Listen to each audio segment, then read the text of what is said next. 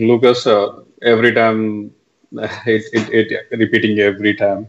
The initial the audio is somehow is got some issues. Maybe you. I'm welcoming to you. We can start again. Can you hear me? Yes. Okay.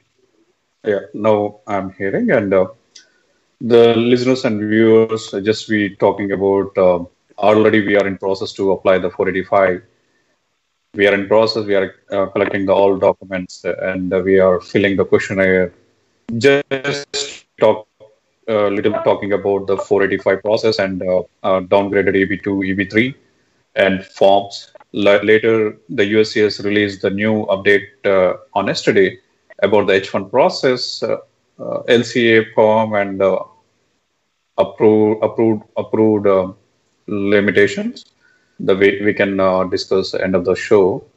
So first, we can discuss about EB2, EB3 downgrade. The Lucas, you can share. We know that we discussed a lot last 3 weeks. We are discussing about the downgrade, EB2, Mhm. EB3. So again, I'm asking you the for fast 2 weeks or maybe you started to filing the process. Did you get any calls or did you hear any questions on downgradable from the H1B holders? Maybe you can share uh, on last couple of weeks trend of EB2, EB3 downgradable. Sure. So, referencing the past couple of weeks, how we've discussed the options that one has whenever it comes to filing, adjustment of status to make sure we have the filing date current, um, with whatever visa category there might be. So, what we want to, take advantage of is sometimes you can downgrade from EB2 to EB3. So, right now, looking at the filing dates, we can see that EB3 has moved significantly further than EB2. So it gives a lot of people an option to downgrade. Now, when you downgrade, you're going to need your employer who filed the I-140, who has that approved, to go ahead and refile another I-140 seeking to the category of EB3. And when we do this, we won't be able to file in premium, but we can go ahead and file concurrently with the adjustment of status application. And this would, jumpstart the process for EAD, advanced parole. And, later on down the line, you might be able to, if you choose to, you could upgrade to premium once receipt's been issued for your I-140. But initially, you're not permitted to file in premium because you have to request a copy of the certified ETA 9089 or the PERM to be sent back for adjudication with the I-140. So there are a lot of options. And, again, when we say concurrent, we're filing, adjustment of status and advanced parole, employment authorization, all at the same time. Yes. Yes, Lucas. So now everyone got the more information about the EB2 downgrade to EB3. Maybe you can ask the question when we open the conference call. You can ask your scenarios to the Lucas. Before open the conference call, just we would like to discuss about the forms. What are the forms involved this 485 process without the downgradable, with the downgradable. Lucas, can you give a little bit more on these forms? Then we can discuss each and every form, and we can maybe we can clarify some of question from each form. Can you give the Sure. little bit more about the forms? Sure. So when we file the forms, there's going to be a few forms required when we file for adjustment of status. Primarily, it's going to be the I-485. That's going to be your primary application to start the process.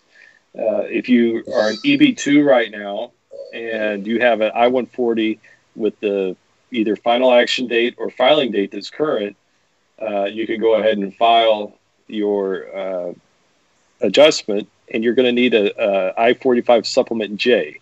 Now, Supplement J is going to allow you to take I-140 that was approved prior to 2011, or with a priority date prior to that, depending on who your employer is now. And basically, it's going to say that you're still, the job offer for the future position is still offered on the table, and that your employer still wants to employ you in that role. Moving on from that, you would also want to file your I-765, which is your employment authorization form. Most people are familiar with this because you are required to file this for H-4 EAD, or if you're an OPT, if you had an OPT in the past, or STEM OPT, this would allow you to have employment authorization. Then you would also want to file your I-131, which would be your advanced parole document. Now, on most of these forms, there's additional fields and additional questions that arise determined by the classification you're seeking. So for the advanced parole form, for example, probably 2/3 of the form is going to remain blank because it wouldn't apply to the person applying for advanced parole. So that you have people who apply for travel documents who might have something based upon asylum or some other category. Similarly, you would have the same thing with I-765, where that form is used for over 30 different categories for employment authorization. So some of these require a CVIS ID number. For H-4 EAD, this would require the principal immigrant's most recent approval notice. So when you fill this out for adjustment status, most of these fields aren't required. So it is going to look a little odd when you are processing your forms, because there are going to be quite a few blank spots or blank fields, but that's okay. But we want to make sure we complete everything that is required. And then finally, we also need to complete the I-944 form. This is going to be the new public charge form that's required on all the filings. And, you'll include your household members, you'll include credit score, you'll include, what you've made in this past year on your W-2s or your tax filings, and you'll also include all your assets and all your liabilities. And on the forms, there's a way to list everything, document it, and then it'll calculate the numbers, so it'll help add up everything for you. And then finally, the only other form that there would be is if you're downgrading, you would file, obviously, the I-140 at the same time. And the I-140, if you downgrade, you file everything else concurrently. But for the 485, you would not have to file the supplement J, because you're filing a fresh I-140 at the same time as the adjustment application. So therefore, it's not required at that time. Okay. Yeah. Thank you, Lucas, for the very detailed forms. The first we come to 485 form. So it means we have a lot of information we need to fill in 485. And this in 485 there is a section for the parents and their date of birth, the place of birth, where they are staying. Is it required to primary applicant and the dependent applicant to fill this portion? Yes, it's required for both.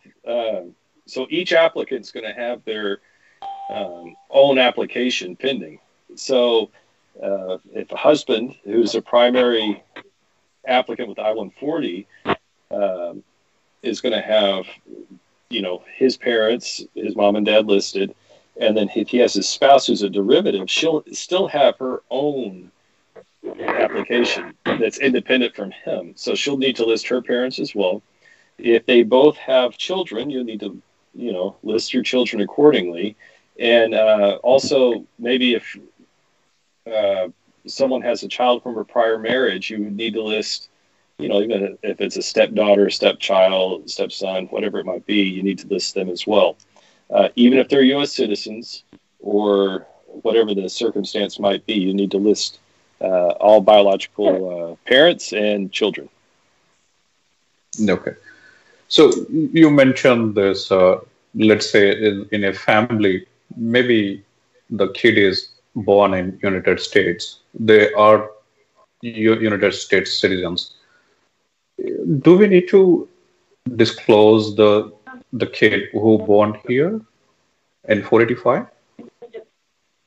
Yes, you'll need to disclose the child on the application that that's your biological child. Now, obviously, you're not going to be submitting an application on behalf of the child because they're already a U.S. citizen.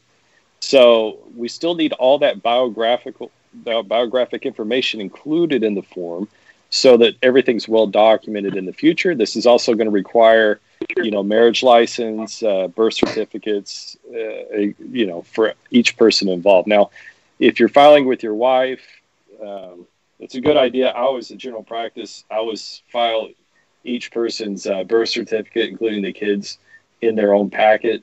And then obviously I'd have 2 copies of the marriage license, one going with husband, one going with wife, and treat them as both individual applications while they're being mailed out. But for each form, you can use if you file the taxes and include that based upon the I-944, you wouldn't also have to repeat that again for any other form like 485 or anything else. So it's important to know when we're thinking applications, each applicant's going to require their own forms and supporting evidence to be included. So it's a good rule of thumb.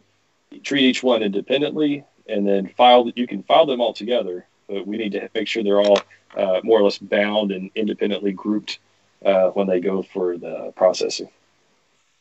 Okay, good. Lucas, here I have the additional question on this, the U.S. citizen kid.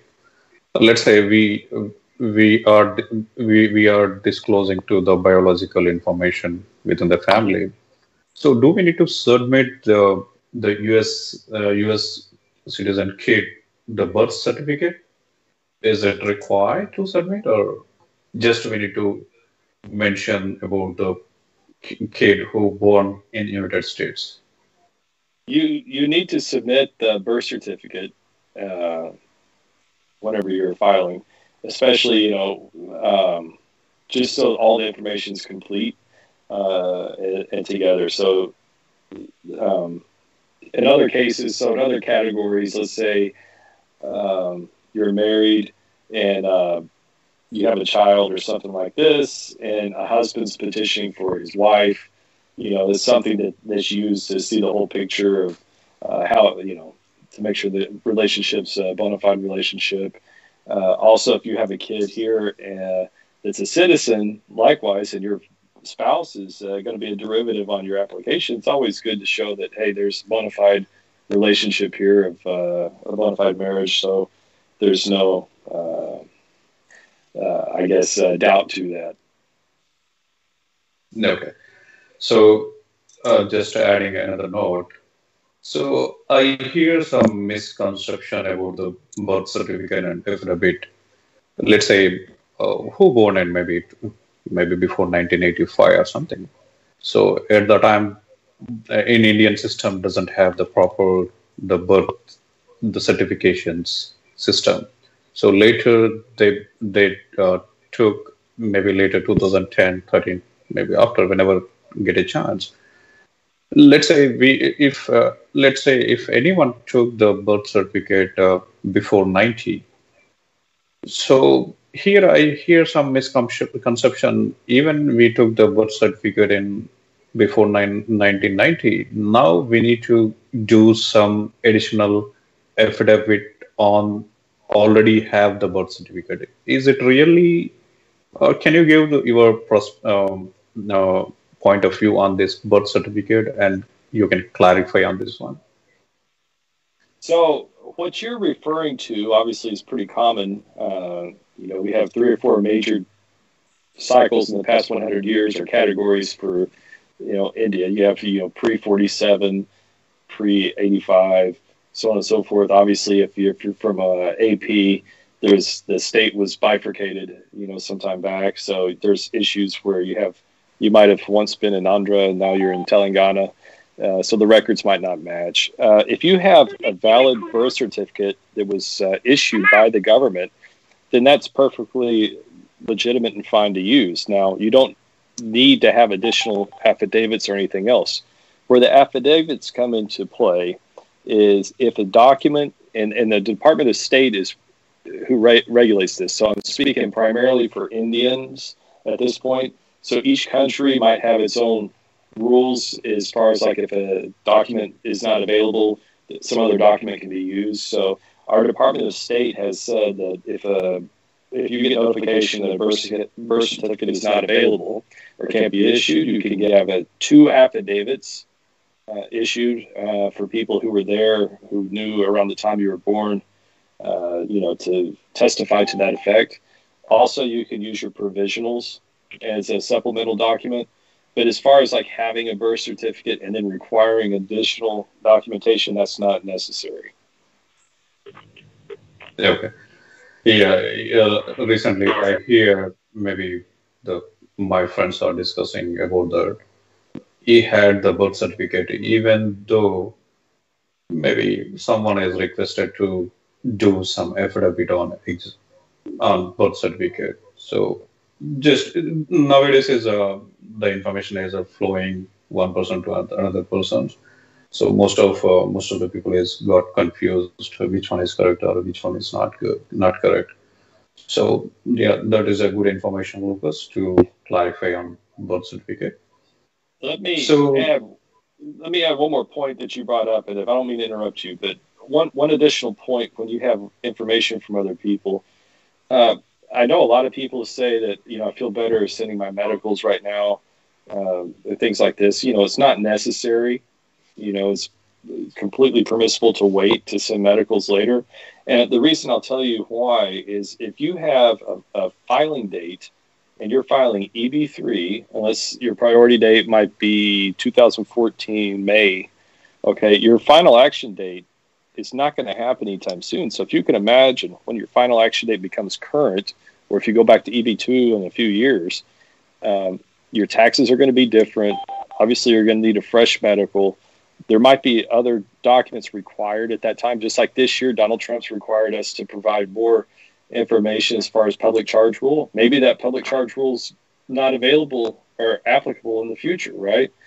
So what we're doing right now is we're making sure we have a complete package to submit. Now, there's not going to be any action taken on this package other than opening the file and allowing you to file for employment authorization and advanced parole. It's not like an officer is going to go ahead and start working on your adjustment, but based upon the current situation, because they can't, because the final action date is not current. So when the final action date becomes current, they'll issue an RFE or some other letter or notice to let you know, hey, we're missing this information. Please send it in within this required time. Okay. Yeah, that is a good information, Lucas. Yeah. So, Lucas, I have some questions in the public charge, the form I-944. So, in this form, and a family, both the husband and wife is working, so we need to disclose both income, husband and wife.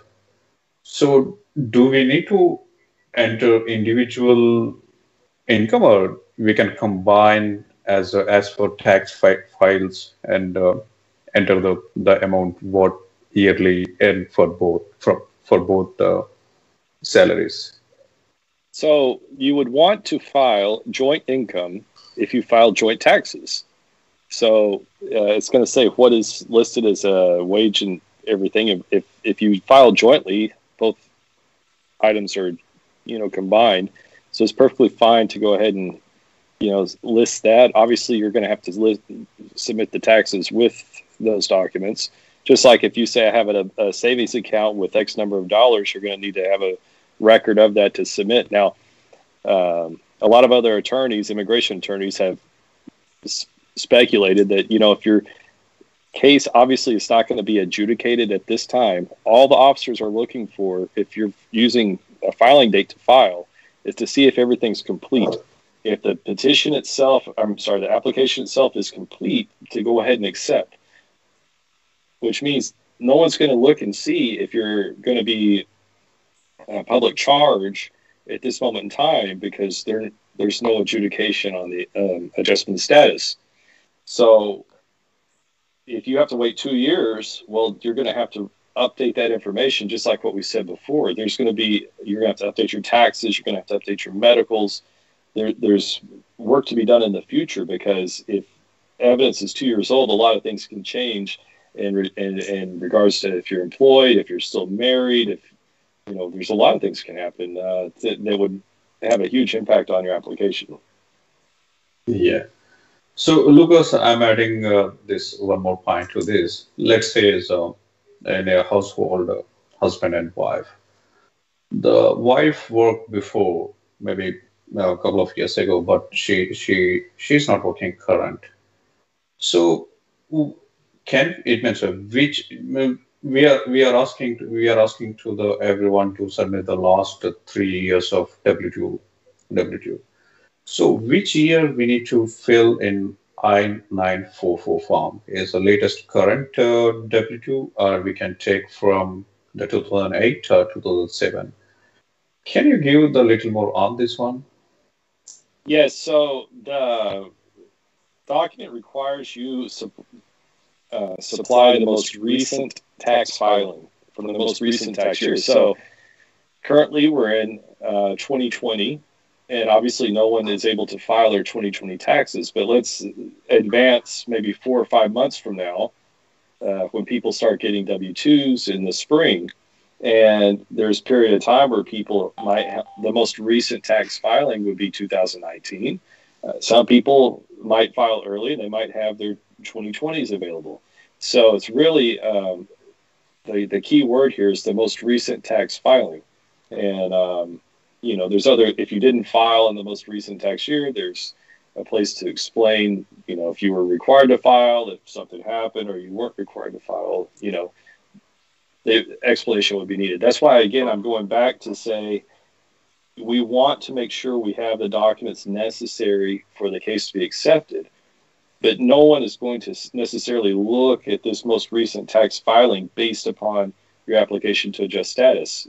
If your date becomes current in the next 2 years, they're going to ask you again for your taxes if this form is still, or the public charge rule is still in effect. Okay. So, Lucas, the same note, the most of the H1 holders brought the houses in United States. So now we need to disclose our real estate property in United States. Let's say if any H1 holder has the house, how could we valuation? It means how we can validate the house. Do we need to enough document from the county, or do we need to do the recent the private agent house valuation document? Which one is necessary for the applied recent? We need to attach the document. Which one is enough for attaching document? Very good question. So a lot of these questions have arisen here recently, obviously with the new form.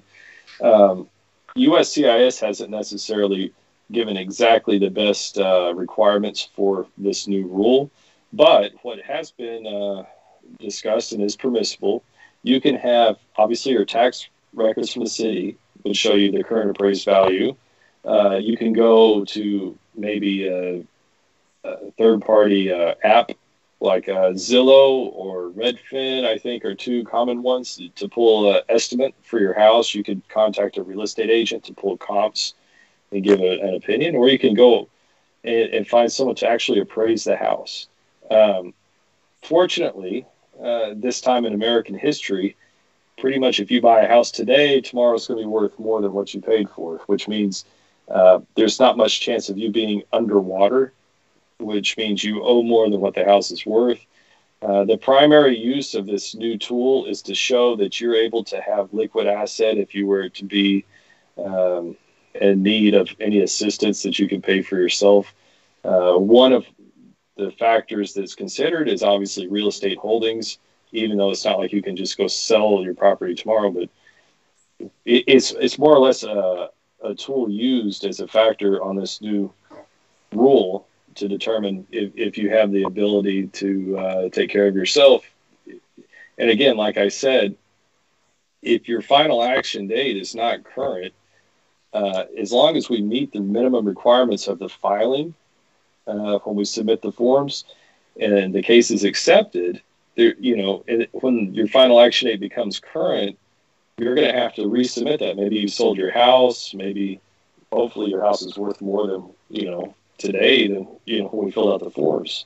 So all that's is always in flux. It's always going to be more information in the future, if that makes sense.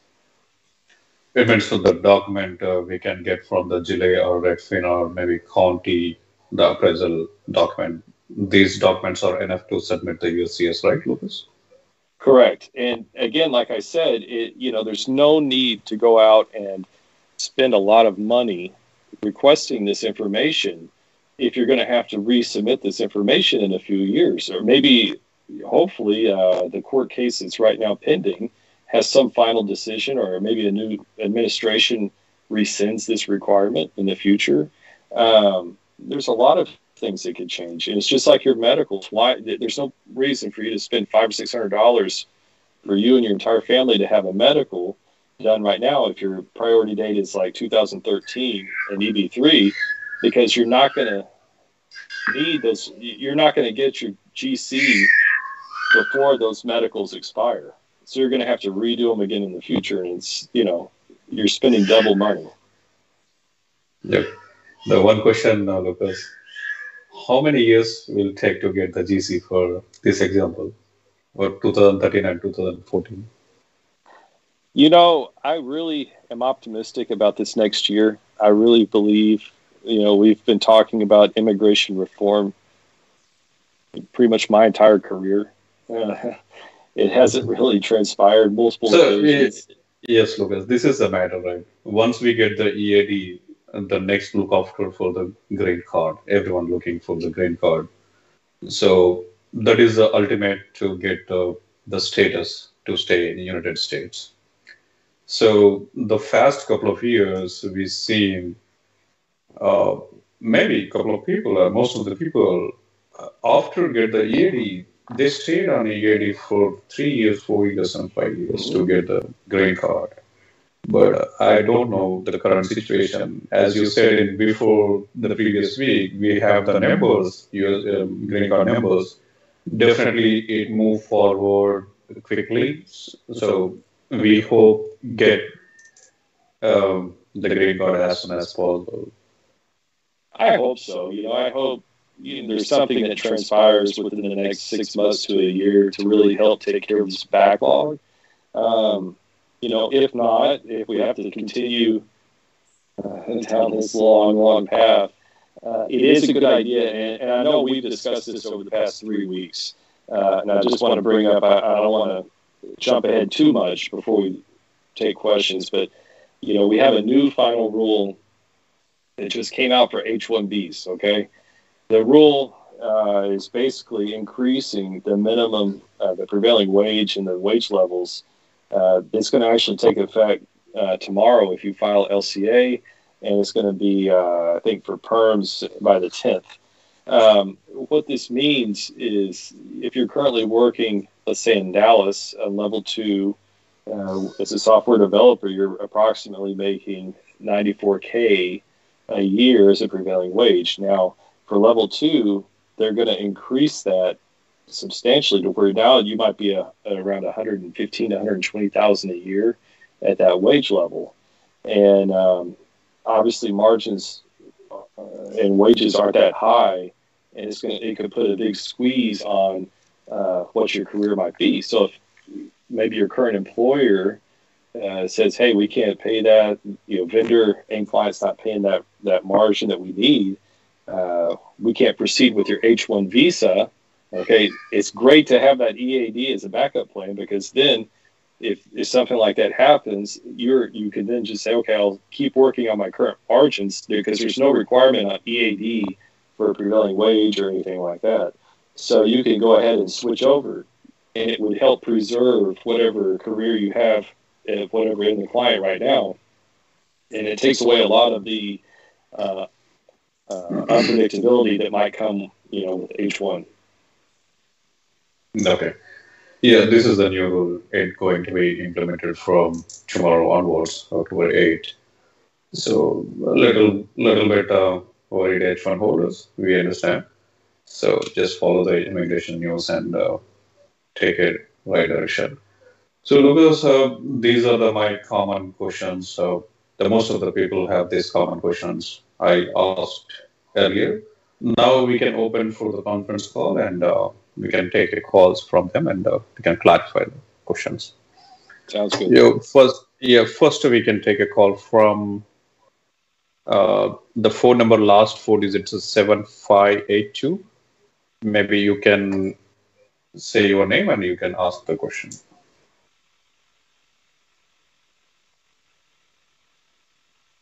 Last four digit 7582.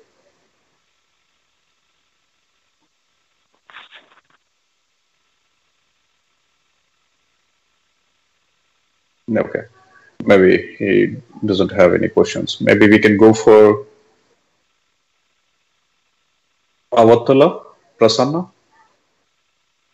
Can you?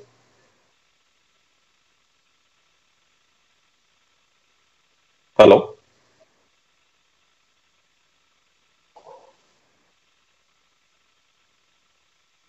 Maybe anyone ask the questions? No, maybe just you can proceed. Hi, my name is Murali. Hi. Yeah, Murali. Yeah, Murali. Hello. Yeah. Thank you, actually, both of you, for conducting this first one, right? It's very helpful. I've seen last video as well. If I have to crisp about my own situation, I was talking to my employer, and she told me actually, I'm an EB2. They asked me if I have to downgrade, then there is a risk associated with this, because the university which I accredited in 2012-13 is no more accredited this time. So there may be a chance that actually when the USCIS pulls the old I-140, they may see this, and then they may see any deficiency of the documents, and they may deny the case. Even if they approve at this time, there is another chance when they call for an interview at the time also, they may review and they may deny. So there is a risk associated with it. So they asked me to waive in that and then try to, use my discretion in downgrading or not. So I thought maybe there's a good chance to ask. That's a very good question, and I'm glad you're able to follow and like us on this show and participate, because it's really adds to the show the more participants we get to discuss these scenarios. In your situation, if you're downgrading, what is your bachelor's in? Are you a B.Tech? Did you have civil engineering, mechanical? What was your background back in I have done India? No, in India I have done BCom and also Masters in Financial Management. That is actually it's incomplete with the thesis. So right. I've done MBA in later. So what you could have, since you have a Bachelor of Commerce, and I'm sure your labor was focused on those degrees or the options or alternatives for something similar to that. Since you're filing EB3, you could wholly focus on the foreign degree, right? So there's no requirement for the master's or anything else, because you would have that qualification for EB3 for what you have back home, correct? Yes. Yeah, plus work experience, both actually. In both ways I should have been qualified, but I was told that it could put there's a chance that they may look into all of this and then may cause issues to my original I-140. So at least, yeah. Yeah, there's always a chance for that. And before I give you any 100% advice over anything, I mean, that's something more we'd have to look at and discuss. And I'm assuming you went to like NPU or Silicon Valley or something like that. Is that right? No, I did it from Virginia. Unfortunately, the university actually back and forth, their accreditation was actually pulled off and pulled in again. Right. So I couldn't help that situation. Yeah. So yeah. Well, that's something, to discuss more in detail with more of the facts at hand, maybe to review the documents. But if your priority date is, what is your priority date before I proceed? It's September 2014. Given that, if you filed that now, there's a good chance you might have, under the current system, you'll be on EAD for quite a while.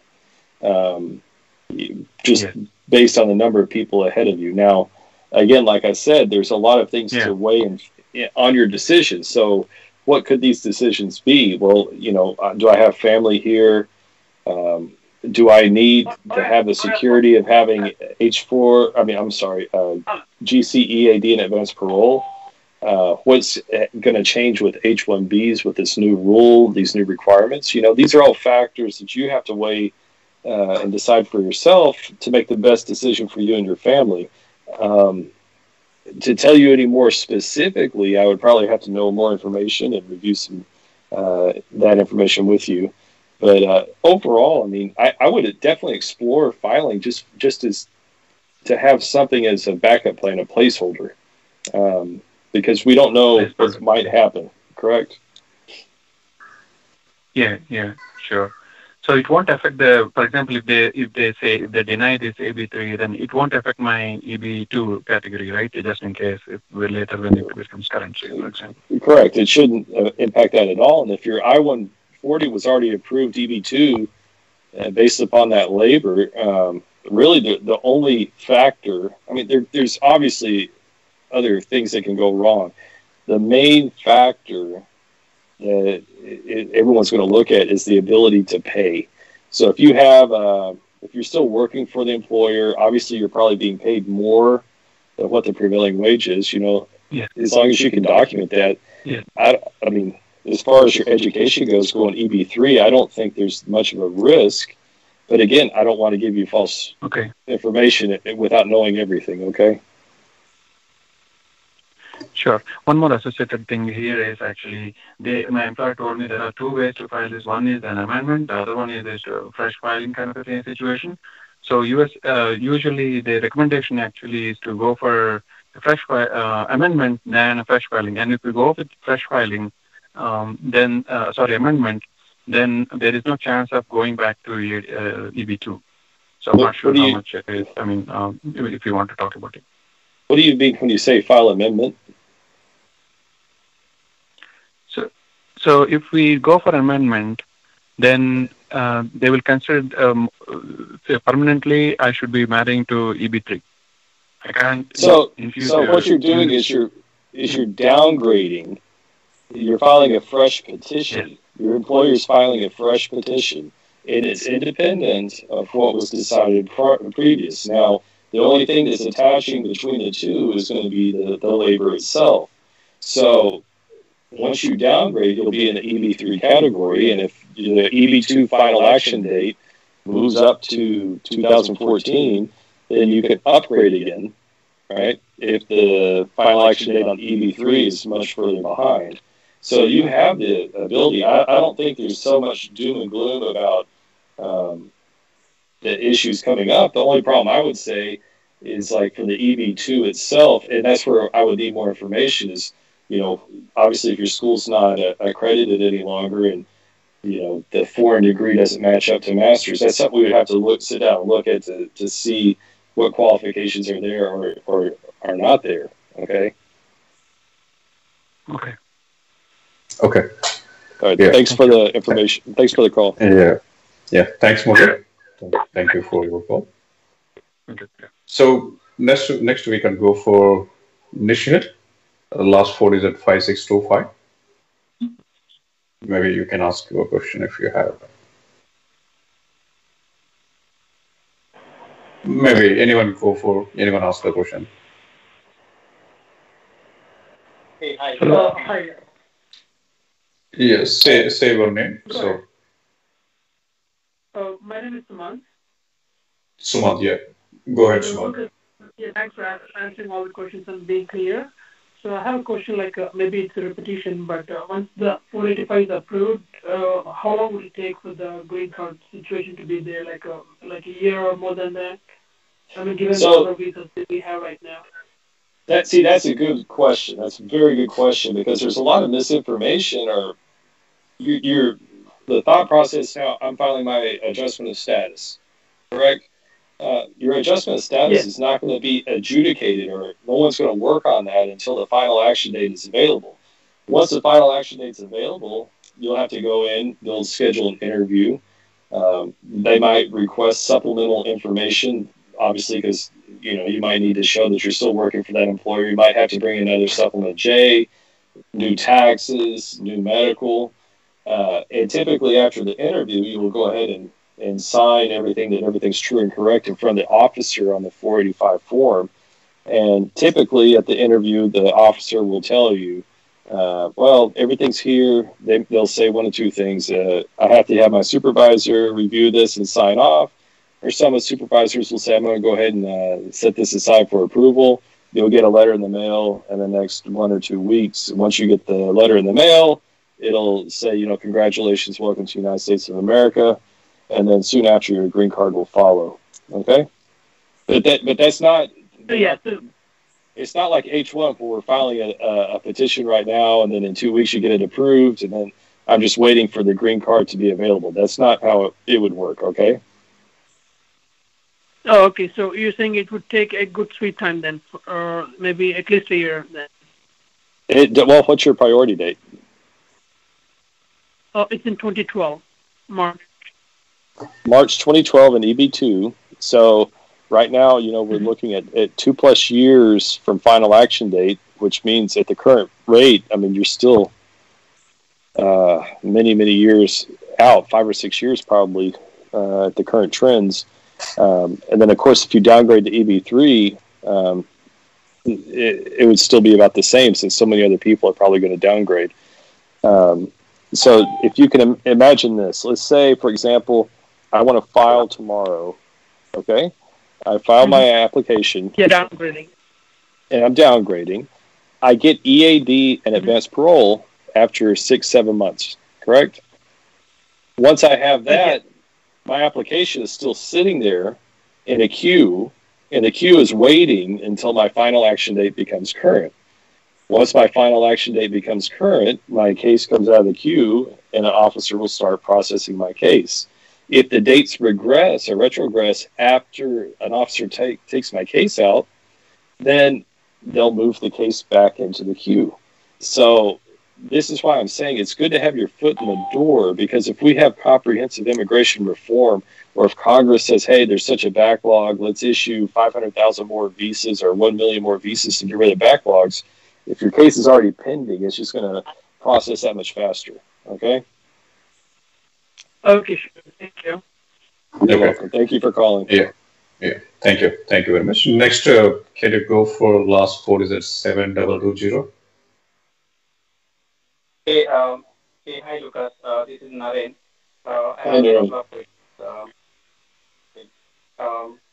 have a couple of questions, but actually I joined a bit late. I don't know, but somebody else is asked the same question, but don't hesitate. So my first question is, I heard that there is a new rule is implementing from October 8th onwards. That's more into the prevailing wages, and as well as your salary component to be more than higher. So, and also there is one more rule, that is the third party side, like if you're working for an employee vendor client model, so you cannot be stay more than a year in the client side. So how does it affect to that the current people who are working in the EBC model? Very good question. Very good question. We kind of touched base on that a little bit earlier. The final rule was finally, published and released yesterday for everyone to review, and basically based upon a lot of the what was said, I have here it says, for wage level 1, it's increasing from the 45th percentile, or to the 45th percentile from 17th. Wage level 2 from 34 to 62nd. From wage level 3, 50th to 78. So there's going to be a drastic increase in the prevailing wage. Now, what does this mean for everyone? Obviously, it's not good because if your project you're working on only has a budget for X dollars and you need X plus $20 an hour to keep on that project, they might not keep you on the project. Your employer might not, find another project for you to work on, and eventually you might end up losing your H-1B visa because you're not able to find project, right? So that's a bad scenario.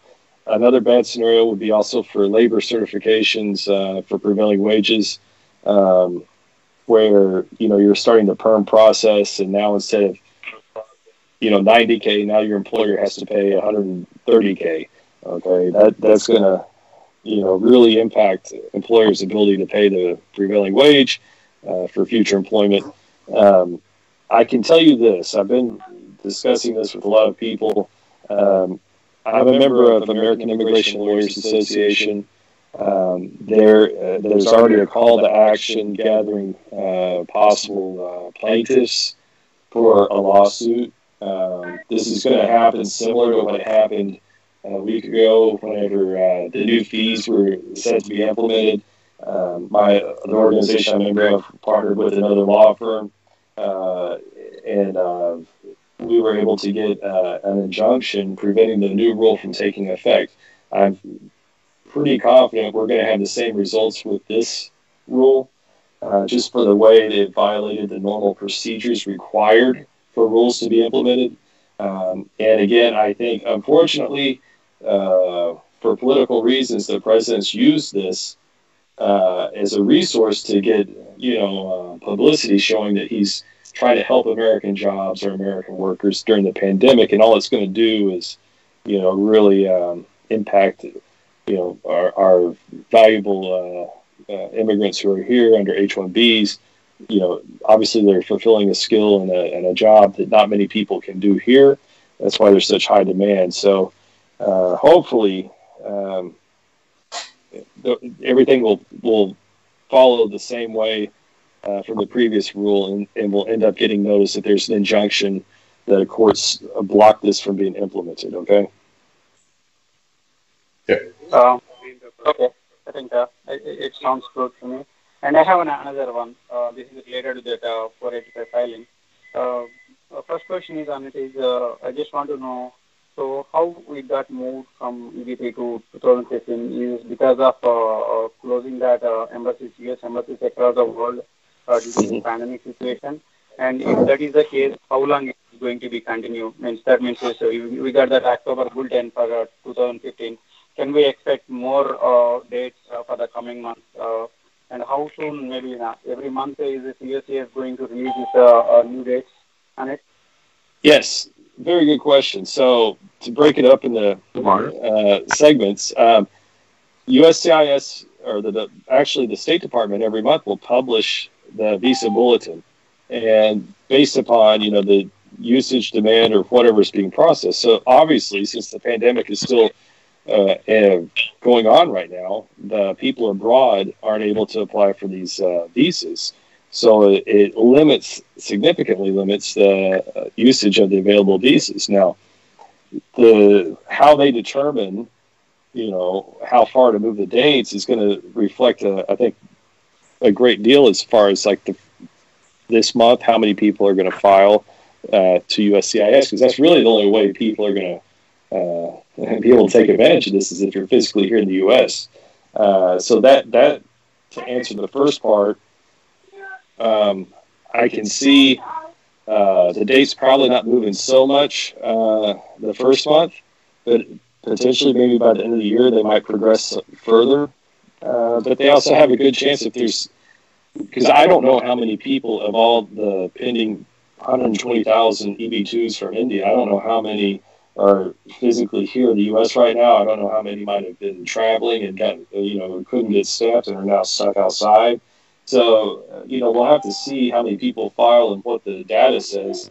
And that's going to take time, and it's not going to be done in 1 month, if that makes sense. It might take 1 or 2 months to see the trend. No. Okay. So going forward, we can expect that every month they are going to release a bulletin, or maybe there is many major schedule on it, like every quarter or something, they're going to publish? So every month, the Department of State is going to publish the visa bulletin. It's going to come out typically the 18th or 19th or 20th of each month. Once that's established and published, USCIS will then publish their own dates on what dates they're using. Is it the final action date? Is it the filing date? Okay, so if we all of a sudden see 20,000 people filing for the month of October for EB2, EB3 from India, just one country, the processing demands that might put on the system, in November, USCIS might say, they might move to say only final action dates, or they might continue with the current dates for filing from the Department of State. So it just really depends on how many people are here, how many people file. And that's why I recommend everyone is not to just wait and see. Obviously, you'll be able to see mid-month what November is going to bring. But I would go ahead and strongly urge people to go ahead and prepare to file in October as if the date is going to change and move backwards. Okay? Yeah. Okay. So, yeah, thanks, Narendra. Yeah, thanks, Narendra. So I think this information is very useful to upcoming visa bulletins.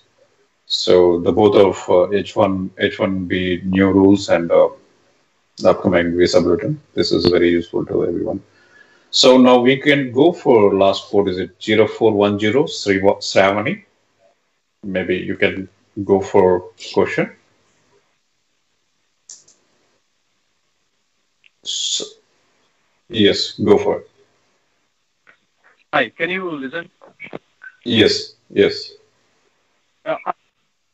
I had a quick question. When I was submitting the forms for 485, there is a summary of status where I had to submit. For 7 months, during 2017, I transferred my H1 to an employer. I started working. But after 7 months, it was rejected. So should we disclose that petition number?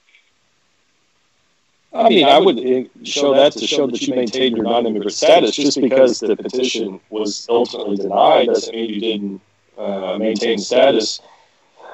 So when you file reporting from one company to another, what's the requirement? Well, the requirement is that your I-94 is not expired, number one. So I'm assuming you transferred and it wasn't expired.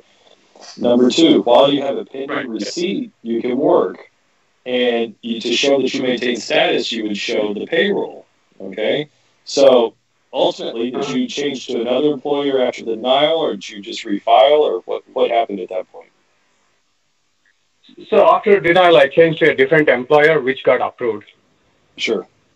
So if there are minor gaps, even if it's something you might not realize, there is waivers available for that up to 180 days of unlawful presence. So, obviously you want to be careful about that. I do want to bring up another point you brought up, and this is in no relation to you. There's all these questions you have to answer. Yes, no, yes, no, yes, no. Are you a terrorist? Do you support Communist Party? Are you a member of a totalitarian regime? It might seem silly, but all those questions are very, very, very important. Okay? Answering yes or no to those questions doesn't mean that you're automatically going to be rejected or denied. So there's a very important question there, and sometimes it doesn't involve traffic tickets, but it'll ask you, have you ever been arrested or detained? Okay, even if it's something you were not guilty of or nothing else, and you think there's no record, you need to be truthful on that. It doesn't mean your case is going to be denied. And again, I'm not talking to you. I'm sure everything's fine with you. But I'm just, for everyone out here in the audience, be truthful. Always be truthful. Don't think that they won't know or they don't have an idea about it, because USCIS is going to have records for everything. And one of the worst mistakes you can make is to put something untruthful on the application. Now, sometimes if it's a genuine mistake, an officer will let you change that at the interview, and they'll go ahead and change that for you. But if the officer thinks that you're trying to hide that fact or not be truthful about that fact, they could reject your entire application. So, we live in a society now, if you get a traffic ticket and something happens or police pulls you over, and they detain you, or something like that happens, doesn't mean you're going to be denied. You just need to disclose all that information truthfully, and if there is any issue with that, you need to consult with immigration attorney to make sure that the evidence is presented in the correct manner to keep the case from being rejected or denied. A very good question. Okay. I have one more quick question. Sure. In I-944, there is a column where we have to fill in the I-140 form. Is it the form which we are going to file with the current employer, or can I carry it over from the previous employer, which I'm going to use the date? Correct. So what you're referring to is the portion of the I-944 form that requires to see what your education level is, what your special skill set might be, and if you have an I-140 applied on your behalf, that means that you're already, have a high education, and so it's not required. So you can list whatever pending or whatever previously approved I-140 is there. That's perfectly fine. Obviously, if you're gonna downgrade and file, obviously you'll have the concurrent filing, and that information will all be there at the same time anyway. Okay. Thanks a lot. Yeah. Thank you for the call. So we can take a next call. Maybe Chekri 9396, last 4 digit. Sure, thank you. Hey, Lucas. My question is basically, my husband is on EB3 in 2013 January. I'm on EB2 in 2011 December.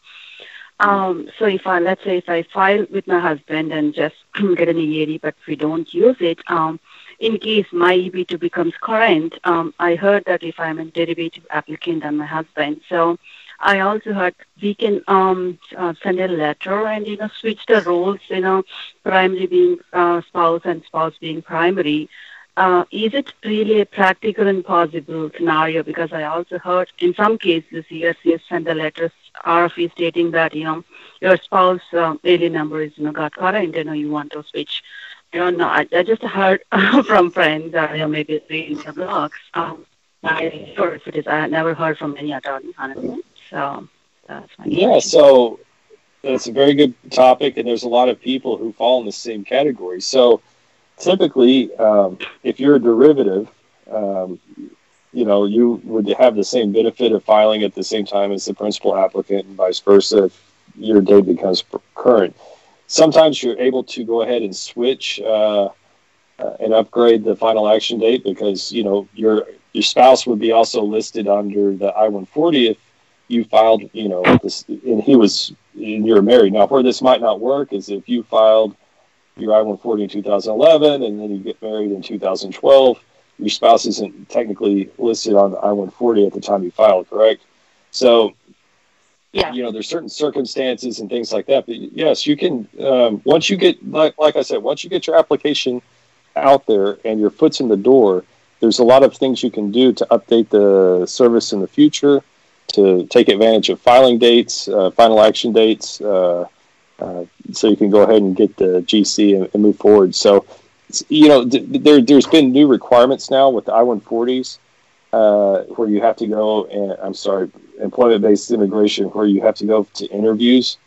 So in the past, that was plausible. In the future, what's uncertain, I don't know if you would have to refile at that point, depending on what the roles and responsibilities would be as far as like the adjudicator looking at the petition, your employment. So it's really kind of, I would say yes to that, but most of the cases where this has come up, interviews aren't necessarily required because they were filed so long ago. Okay. You're right. So the interview rule's about 3 years old now, and I've heard both ways, but what you're saying is definitely probably more the norm. But it wouldn't surprise me maybe if they say it's not, you need to refile or something like that. That's also possible. It's based on so much clog is there. That's why I think probably. Well, it's just like, you're welcome. It's just like this, we have these new forms, this I-44 I-944. So it's also, we know what the instructions say, we know what the requirements are, we know what the purpose is, but I even have the field notes that show like what the adjudicators are supposed to say, or in reviewing these items, of what they mean. But how that's done in real world and practice and everything, we don't 100% know yet. So a lot of things can change, and a lot of things can change moving forward as well. Okay, makes sense. In case if they don't accept in that request, then probably we need to void that application. File 485 is primary being me and my husband being a derivative in that case. So correct. That would be the worst case scenario. But I mean, at that stage, just getting to the finish line would be the main benefit. Right. Thank you. It feels like sometimes you have so many options, you don't know what to choose for, right? So correct. That's where it belongs. Thank you. You're welcome. Thank you very much. Next, we can go for Rajesh, 0484. Rajesh, maybe. Yes. Hi. Go for it. Hi. My EB2 PD is March 2012. So I have asked one of my consulting lawyer to downgrade, whether is it right to downgrade or not. So I'm perplexed with the situation that some people are saying to downgrade and some people are saying not to downgrade. So I'm just kind of confused, like in this situation, what will be my chance of getting GC if at all I do downgrade, or is it the same time that EB2 and EB3 move at the same pace for my category? So that's a good question. And again, like what I would like to go back to, you have to analyze your own situation. You have to look at what's going to work best for you and your family. So just because you file adjustment of status right now doesn't mean that you're going to have GC anytime soon, right? So if you're EB2 2012, I mean, that right now the final action date is 2009, I think September. Okay, so it's still quite a bit off in the distance, and I don't see those final action dates progressing so much that you're going to have, under the current system, you're going to have GC and EB2 anytime in the next 2 or 3 years. It's still going to be many years. So what's the advantage? Okay. So what's the advantage? Advantage would be, hey, let me go ahead and downgrade to EB3. I have an adjustment of status in place. I have EAD and advanced parole. So I know nothing's going to happen for 3 or 4 years, but I have the security of having EAD and advanced parole. Now, let's just say, touch wood, something very good happens and the law changes or more visas are allocated. Well, if something like that happens, you could just stay in EB3, because if they address the backlog, if they be in Congress, if they address the backlog, it's going to move everyone quickly, even people up to 2018, 19, 20. I mean, it's going to move very fast. So what's the disadvantage of filing? Spillover of this year? Does it cover like any good amount of dates that it can cover for the EB2? Because my question is, like, since it's not, the spillover doesn't carry the category wise denomination of the giving of the green cards, so that could be a first come first serve based on the spillover, right? So whether it's EB2 or EB3. So in that scenario, even though EB3 has a advanced filing date, does the EB2 filing date also move accordingly? It'll move a little, but there's so many people right now similar to you that are going to be downgrading. Okay, if you have 10,000 people downgrading right now, obviously the date for EB3 is not going to go to, June 2015. It's going to go backwards, right? Because so many people are filing. Right. So the key is, if you want to take advantage of the filing in the system, to get EAD and advanced parole is a backup, right? Because we don't know what's going to happen, like what we already said about the H1s and this new rule, right? You want to have a backup in case something happens where things change and that way you don't have to make a decision of going back home or not, right? That's the most important thing I can communicate to everyone right now, is to say, to be prepared, because that's going to give you more benefit than thinking the dates are going to be current in 2 months or a year. That's probably not going to happen. If it does happen, it means Congress has acted, and you'll be fine in EB3. That's my opinion. Yeah. Thanks, Rajesh. Thanks for your question. We have a lot of callers. Maybe I'm requesting to everyone, please be your question is crispy, so that we can get a chance to, everyone get a chance to. Already we over the 7:10. So maybe next we go to the Rahul Metal. You can ask a question. Last 6259.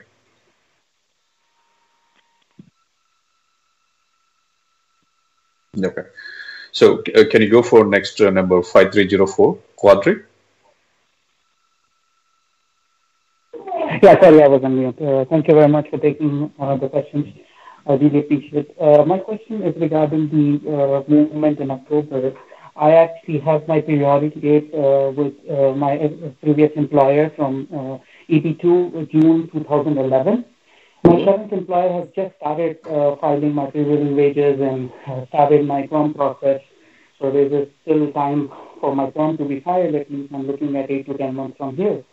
So if the date moves next month to June 2011, can I file with my previous employer and simultaneously work on my perm and I-140 with my current employer? And in that scenario, if my date is not at the final action date, till I get to a point where my current employer is filing my 485. So in that case, how difficult is it to interfile or change my 485? That's a very good question, and there's a lot of thought that goes into this. So another situation you might think about is if my previous employer is going to support me, I don't have to go back and work for a previous employer. They can file with the Supplement J on EB2. My application is probably going to be pending for more than 6 months. Okay? Which means my new employer doesn't have to go through and file the perm or I-140 or anything else. What you can do is after the 6 months, you can port your pending application. And if you have the same or similar job, which you probably will, since you're porting your current employer is working on porting the date over anyway, you would qualify to port over, and in the future, your current employer would only have to sign a new Supplement J as your priority date becomes current with the final action dates. So they don't have to go. Well, so you're in this precarious situation now. So, I mean, I think, what is EB2 right now? May of 2011? It's May 15th. My priority date is June 10th. So what happens if EB2 doesn't progress to that? Okay, so you have the option now. Maybe you can keep your current employer filing the perm and everything else, and once you get to I-140, maybe you file EB3 in case something happens in the future. You would have your 2 petitions. But I mean, I would strongly suggest, if you have the opportunity to file, even if if the date does move next month or in 2 months, because your perm's going to take, quite a bit of time, depending on where you're on the process, to actually get certified. And once it's certified, then you would, want to file your I-140. And if the dates were current, for filing, you could concurrently file. But, it's just something you need to consider and kind of plan out. And there's a lot of specific circumstances that would impact your case. Okay. Okay. Okay. So what are the chances that you think that till my firm gets approved and my current employer is it okay to file with EB3 instead of EB2? As I heard that there are far less numbers in EB3 than compared to EB2. So what are the chances of me filing by say similar time next year, would the date would be current for EB3 or EB2 for June 2011? Well, you're going off of what has happened in the past, and what's happened in the past. A lot of people between the 2008, 2009 EB2s downgraded to EB3s because there weren't many EB3s filed, and the final action dates were more current. Okay, so a lot of people did that. Now you have to think you're in a group of people where we're not even close to final action date yet. It's just filing dates. And there's going to be so many people also moving from EB2 to EB3 possibly that, it might be a wash. So what you need to consider probably is to see maybe by mid-month to see what the next visa bulletin is going to have published. If it looks like your date's going to come current for EB2, go ahead and see if your current or your previous employer will file the EB2, right? Get that process started. Like I said, after 6 months, you can port over to your current employer or whoever else you want. Online. Oh, okay. All right. Thank you so much. And what is that voting called? Is there a form for that? 485 Supplement J is what you would do to at that point in time. But your adjustment. Yeah, thanks, Claudia. Yeah, thank you very much for your call. Yeah, we can take a next call and you can see and go for it. Next question.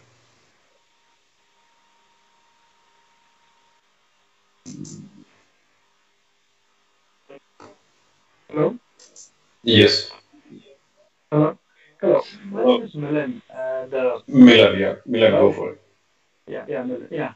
Yeah, I got two questions. Actually, I joined very late. Sorry for that. But my priority date is March 24, 2013. And then my employer said he's going to do my file amendment. So at this, he has shown me his lawyer I-140. In the page 2, it says it's filing an amendment. So if I do amendment, how my EB2 is going to get affected? It shouldn't be affected. They are clicking the amendment. So what you want to, right, so it shouldn't be affected. Basically what you're doing is what you need, I would need to know more specifics about what the actual job description was and what the labor certification had to say to see what the thought would be for something like that, okay? Okay.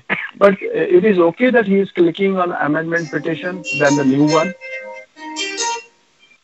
It just depends. I'd have to know more details about your background before I could really comment, because there's probably a good reason for it. I just don't. I mean, I'd have to know more about like the underlying petition, what was filed before, to get into all that. Okay. Okay. Maybe Lucas, Milan, maybe you can reach out. You can reach out to Lucas offline. Did I have to file my? Oh, just one question. Sorry for that. One question, please. Did I have to file my 944 for my wife also then, or I can file my own? So. Each application, right? So each application is going to require an I-944. So if your wife is filing also an adjustment of status application, she's going to also need to file the I-944. Oh, thank you. Okay. Yeah, thank you. Can you go for next 0554, last four digit, Prashant Biju?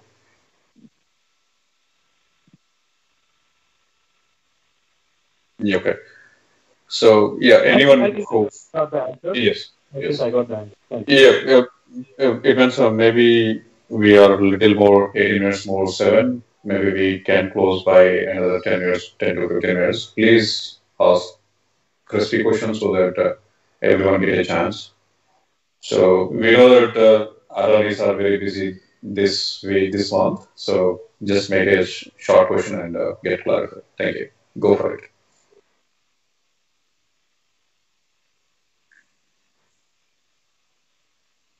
Yeah, Prashant, yeah, you can go for it.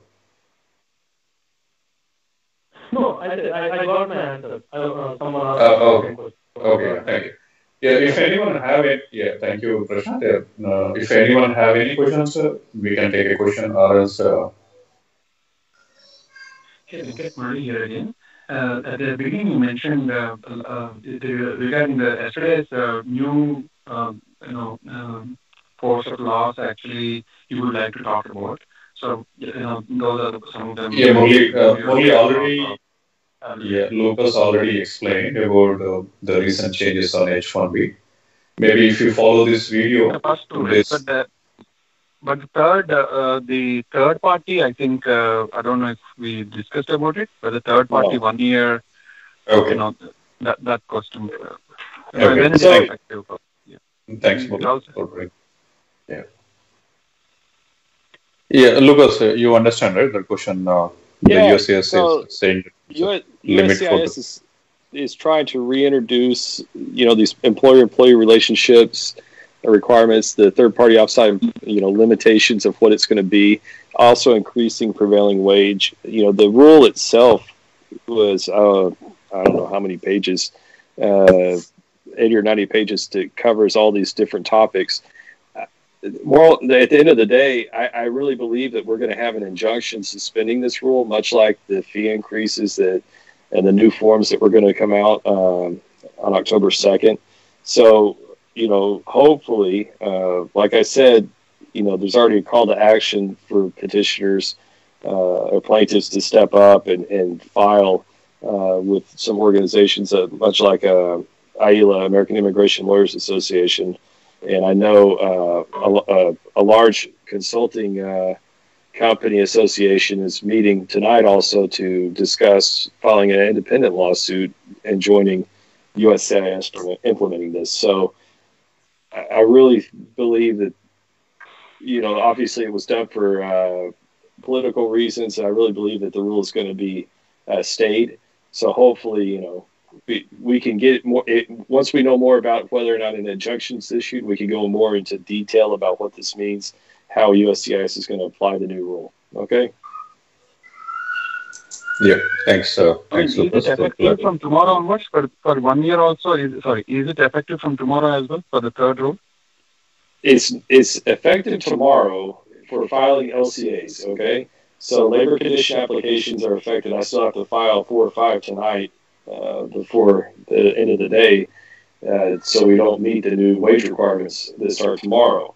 2 days later, if you're filing a prevailing wage request for a perm, those will take effect that day, just because there's a delay in that system being updated. So, big picture, this is a rule that works with the Department of Labor to reissue the wage levels and also focus on specialty third-party outside employment, employer-employee relationships, to show and establish that there's a meaningful connection between the employer and the employee, how it's managed, how work's assigned, et cetera, et cetera.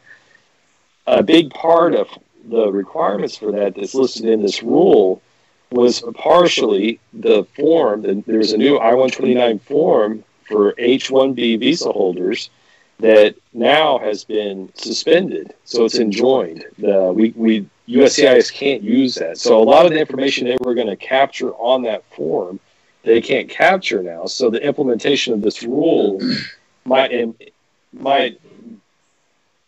it's fully implemented, might mean something, but they're not able to capture all the information necessary to enforce it, if that makes sense. I would just say stay tuned. Hopefully within the next week, we'll know. This is a new rule released by yesterday, so we need to wait until next week so that we can get more information. So I'm requesting to everyone tune to Telugu NRI Radio and get more updates in future weeks and next month and next weeks. So thanks, Murli, bringing this question. Yeah. And thank you, because actually I was seeing your website. You're practicing both immigration and family as well. Thank you. Yeah, thank you. Thank you for following up. Yeah. So we can close for 5 minutes. The conference call we can close in 5 minutes. If you have any questions, you can go for it. Anyone, if you have any questions, maybe you can ask to us. Hello, can you hear me? Yeah. Yes, Satyanarayana. Satyanarayana. Oh, am I audible? Yes. Yes. Yeah. So my question is about the medicals. Do we really need to do my priority date is in December I think 2012, and I'm trying to. Hello. Yes, Satyanarayana. Your question. I understand your question. Lucas explained a couple of times in this today's session. It's not required. Maybe you can go through the today interview in Facebook. This video will be Facebook and YouTube. You will get the answer. Okay, great. Lucas explained very detailed. Yeah. Oh. Yes, please. Sorry, I missed. I might have joined it late. So, have you complied with the foreign resident requirements? Yes or no? I mean, that question I'm not very clear of what to answer. I'm sorry. The foreign residency requirements on which part? Have you complied with the foreign residence requirement? So that's on a that's if you're you don't need to answer that question unless you have a J visa. Okay, so right above it, it'll say, have you been issued a J visa, right? That's like number 23 or 24 on the 45, right? Correct. So if you've never had a J visa, a J1 visa, then you don't need to answer that. So a J1 visa requires under certain circumstances that there's a home residency requirement where you have to return home for, a year. And there's certain exceptions and waivers, but most of the people right now qualifying under EB2 or EB3 won't have ever had a J1 visa. Okay, thank you. Okay. Maybe, I don't know if I can ask another question. Sure. If we are downgrading from EB2 to EB3, I heard through my company attorney, you can just file a service request if EB2 becomes current. Is that correct? So we kind of discussed this before. The only issue where this might come up, where there might be a scenario where it might not be permissible, is if the principal and derivative are swapping places, or maybe one of the principal or derivative wasn't listed on the other person's I-140. But yes, that is correct. If a final action date becomes current, you can obviously make that request. Okay. Yeah, thank you. So we can take another question from last 4-digit 8341. Do you have any question?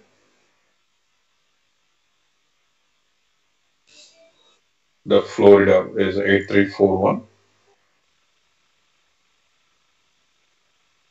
Okay. Yeah, thank you. Thank you very much. Lucas, I have a couple of questions on the Facebook page. Facebook page. So someone is asking to education evaluation. So is it required to take an education evaluation for applying 485? No, the education evaluation would have been required at the time of filing of the I-140. Okay, so if you're downgrading again from EB2 to EB3, obviously you're going to need your education and experience documents at that time. But for 485 itself, if you have an approved I-140, there's no further adjudication requirement for what your education background might be. Okay. Yeah, thank you. So one more question, Lucas, from Sharat Babu. If the applicant received the health insurance tax credit through Obamacare, does it come under public benefit? You're going to need to answer. There's a part there that says, did you receive this under, any type of provision? So you're going to have to answer yes. Now, does this mean that that's going to make you ineligible to proceed for adjustment of status? The answer is no. Okay. Like I said before, as far as like your background, your arrest records, all that, you need to be honest and answer correctly. If you've ever been denied a visa, if you've ever been denied entry into the United States, all these you need to honestly answer, because if you don't, that could be, a bigger problem than using Obamacare benefits. So if that happened in the past, just obviously answer the question truthfully, and then you can explain if the need arises in the future when it comes to your interview. Okay, yeah, that is a valid information and very good information. Yeah, thank you, Lucas. Today is a wonderful session. You've given, even though you are busy, I understand. Thanks for coming to Telugu NRI Radio, the platform, and explaining each and every question very in detail. So you are giving enough time to everyone. Very thankful for you. So we can continue this show every Wednesday, Central Time, 6 p.m. Please be tuned to Telugu NRI Radio Facebook Live, and you can connect to Director Lucas, and you can get more information.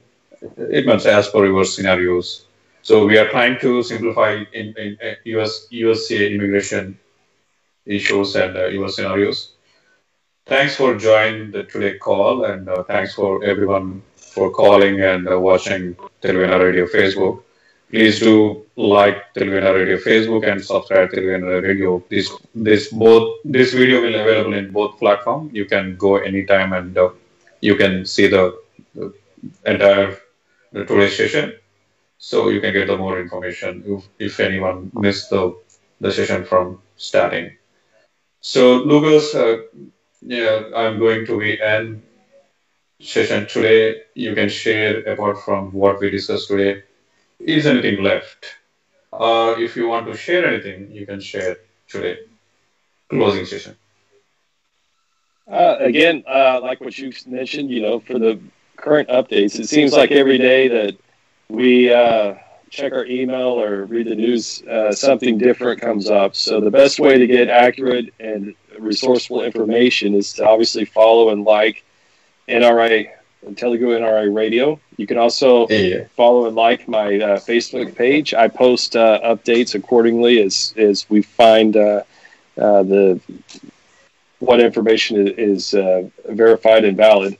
We'll share that information. And again, this is a great platform. Each person goes on an individual journey going from F1, H1 to GC. And it's at the end of the day, we have to remember that we're part of a community. This platform's here for this community. We're trying to help answer and give the best general advice we can. Now, for any specific scenario that wasn't covered or is too detailed to maybe be appropriate for this forum, you feel free to email me or contact NRI Radio. We'll try and address that offline. And, again, we're here for the benefit of the community and to make sure everyone feels comfortable moving forward with this process. Yeah, thank you, Lucas. And before going, just last question. From Gaurav Arora. His question is how long it will do downgrade and get the EAD advanced payroll one filed before end of this month. So you already explained it. Yeah, you already explained. Maybe you can explain again. So when you downgrade, you're going to be filing concurrently your I-140 and your adjustment EAD advanced parole. As soon as the application is accepted, that might take 5 or 6 weeks to get receipts or to see that your check or money orders or whatever it is has been processed. Now, I do want to recommend whoever is filing, even if you're filing your own, use a check, or the best practice is to use money order. You don't want to use the options there to file with a credit card. If for some reason the transaction doesn't go through, they're not going to try again. They're not going to contact you to say, hey, we have a problem. They're just going to send you back your packet. And if the dates move, you're going to miss an opportunity. So use money order or check, personal check if you have to. And then once you get the receipt, it's going to be probably another 6 or 7 months. You will get a biometrics appointment similar to H4 EAD. You'll go get your biometrics taken. And then hopefully, not too long after that, you'll get your card in the mail. But again, remember everyone, we need to make sure packages are complete, that they're properly documented, and that we have the proper filing fees included with that package. Okay. Yeah. Thank you, Lucas. Thank you for the last question. So, yeah, viewer, depends. If you have any questions, you can reach out to Lucas anytime. info@bgimmlaw.com. Maybe you can visit the Facebook and website. So we are ready to help to the community. If you have any topic, if you have any questions, post your question on Facebook page. We are ready to help you. Thank you very much joining today. Thank you very much, Lucas, joining today. Signing off, Venkat.